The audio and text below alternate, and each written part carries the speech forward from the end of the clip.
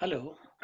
In this session, we'll be covering two topics pertaining to principles and practice of banking. First, I'll be talking to you about the consolidation of RRBs, and thereafter, I'll be talking to you about cash management services by banks. Well, RRBs, as all of you are aware, were established way back in 1976. After nationalization of banks in 1969, extending banking services to the nook and corner of the country was a typical problem because of the reach of the banking system to more than 6 lakhs villages in the country was a big challenge before the government of India and the regulators. In order to ensure that the banking system reaches the rural folks,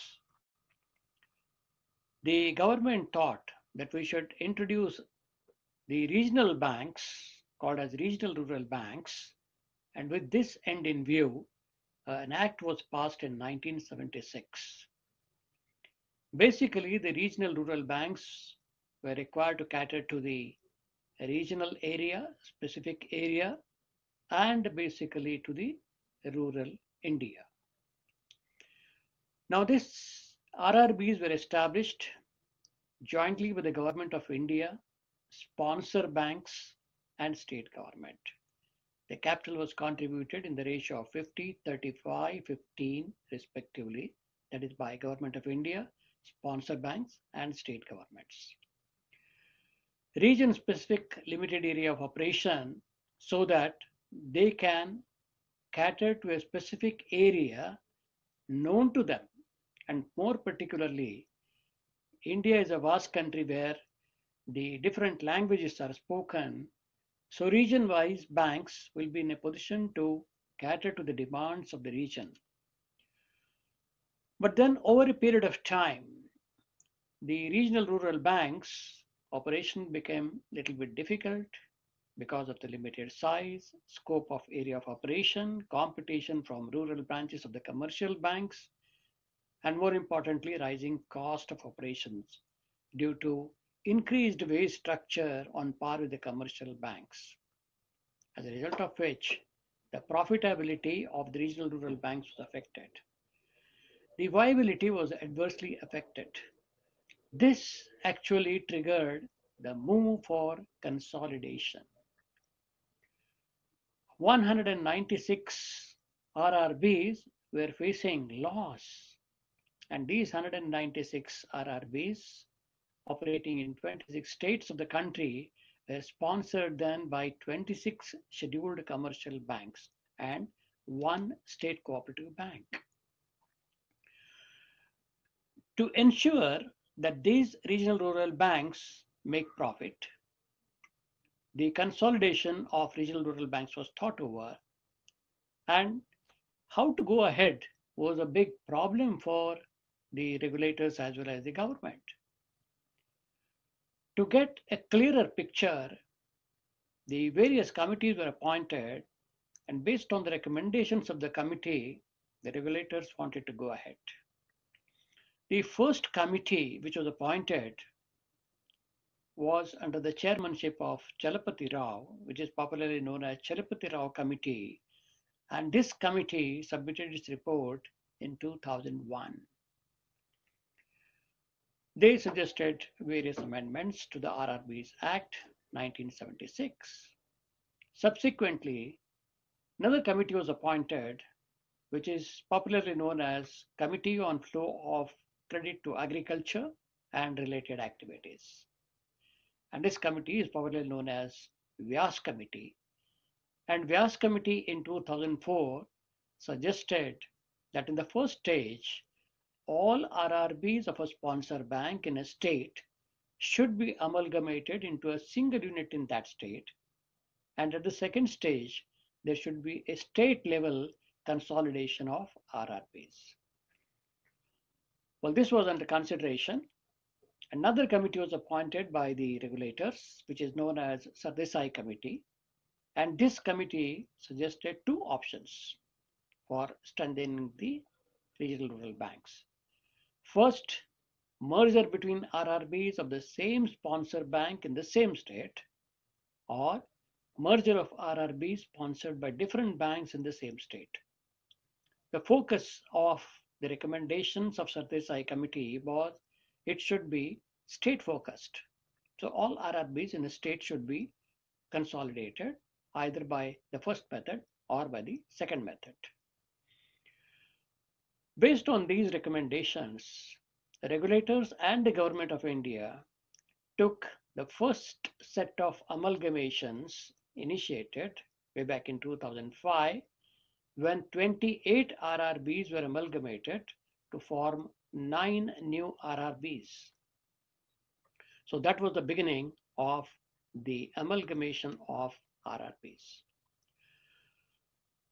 Over a period of time, from 196 RRBs, they came down to 133 in 2006 by March 2005, and further to 105 and subsequently to 82 by March 2012. As on today, there are 56 RRBs in the country. And these, as per the financial statements released by NABARD for March 2017, the balance sheet size of these 56 RRBs is of 4.7 lakh crore, and of these 56 RRBs, 50 RRBs are in profit, the remaining are still in loss. So this being the present position, possibly in the days to come, the RRBs will be in profit so that the viability of the RRBs will not be questioned. Now I will move on to the second topic, that is cash management. What do we understand by cash management? And cash management is for whom? That is what we are going to discuss in this session.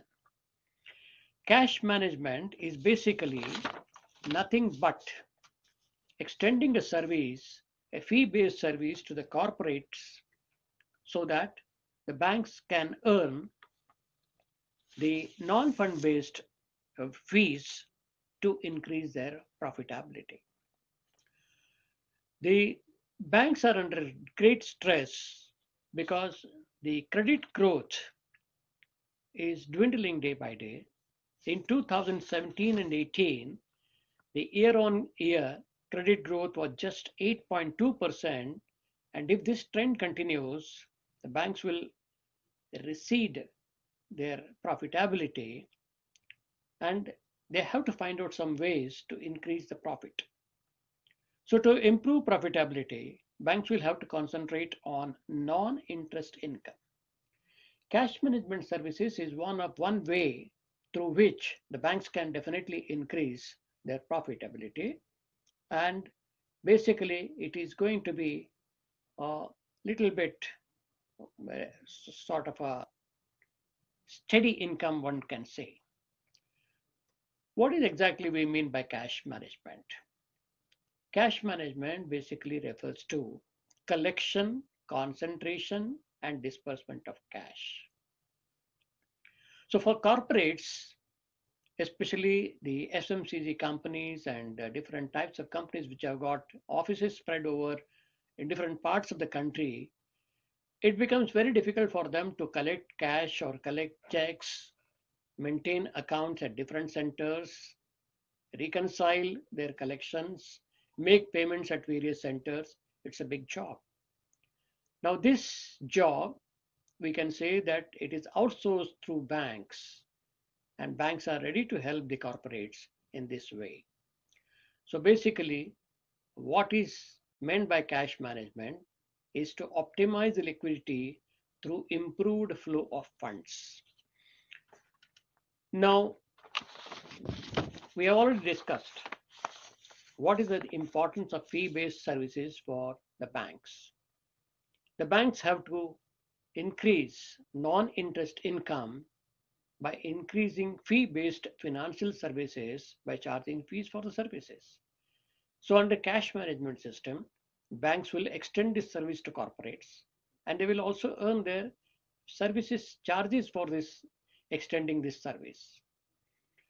The revenue earned through this method is more stable over a time and assures a steady income, more importantly, leads to a strong relationship with corporate client because retaining a client is also very, very important from bank's point of view. So for corporate entity with various subsidiaries worldwide spread across the country in different parts of the country, offices at various points, pooling of collections is a big problem. The surplus monies at various subsidiary offices will be lying idle if not used properly. So if one can know what are the different collections, what is the surplus available in one place, or if I have to make payment in another place, is it possible for me to shift from the surplus center to a shortfall center? All these activities can be undertaken by the corporates provided they have a ready available data. And this is possible if cash management services are utilized, which are provided by the banks to the corporates. So in short, for a corporate entity, the end result will transform the treasury function as a profit center by optimizing cash and put it into good use. So this is of great importance to the corporates now. Let us have a look at the benefits of cash management. First, pooling of funds at desired locations. Let us assume that they have got about 50 offices. So from 50 offices, funds can be pooled at one centralized place and the corporate will be in a position to know what are the funds available to me on a day-to-day basis. Second, it creates more control over time and funds. Otherwise, it is difficult to maintain the accounts at different places and also to keep control over the funds at different centers. Third, single point inquiry for all queries. So from the corporate office, the corporates can inquire with a banker and the banker will be in a position to provide the data on a real-time basis how much funds are available at different locations. Fourth, it enables easy employee-related payments because the corporates can give instructions to the banks that these are the payments which are to be released to different employees at different centers. And this work can be taken up by the bank very easily. The cash management system supports electronic payments and more importantly, it produces faster electronic reconciliation. So the corporates will get an idea if there is any difference, identify the point where exactly the difference lies. It allows for detection of bookkeeping errors because one point control will help the corporate to detect and rectify the errors, if any, in bookkeeping. Most importantly, the corporate need not draw several checks for payments. So it reduces the number of checks to be issued and saves time for the corporate. And lastly, it earns interest income and reduces interest expense because they will be in a position to deploy the funds available through the better cash management system.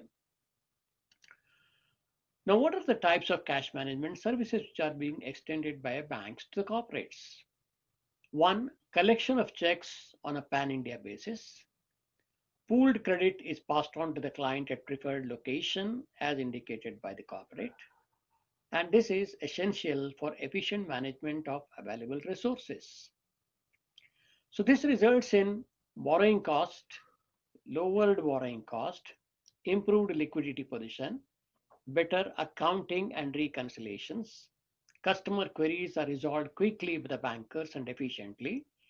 Corporate can view online a real-time movement of checks data, download data, reports centrally so that they need not have to maintain people at different locations to manage all these things. So it definitely reduces the cost of operation for the corporates.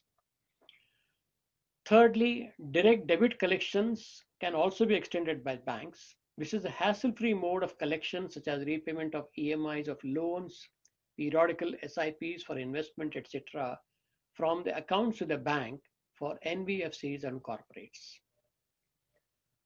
Fifth, debit mandates given by corporates of the corporates drawn on any bank are uploaded on NACH platform, and funds are collected seamlessly on due dates by the banks. So the corporates need not worry about the collection on different occasions. Banks also extend bulk remittances through NEFT and RTGS. Bulk payment needs of high net worth individuals are taken care of in addition to corporates. Dividend payments, this also is extended by banks. So on due date, the execution of payments is effected, so that leaves the unnecessary worry which the corporates have to take. The bankers will take care of the dividend payments. The banks also extend doorstep banking facilities to premium clients, cash pickup, delivery on a daily or a call basis of cash, check pickup, delivery of DD, pay order. These are the various things which are extended by banks for premium clients. Apart from this, the educational institutes, universities, colleges, schools, boards conducting examination face a big problem regarding collection of fees. So these services are extended by the banks. Their branches are spread across the country, and payment of fees from any center can be made by the candidates for the admission, college fees, or examinations, etc. So this is again a wonderful experience for the educational institutions, universities, colleges, etc. Banks also extend collection of tax of various state, central, and government departments. So again, this is a extended service for facilitating the corporates. Insurance sector is flooded with collection of insurance premium.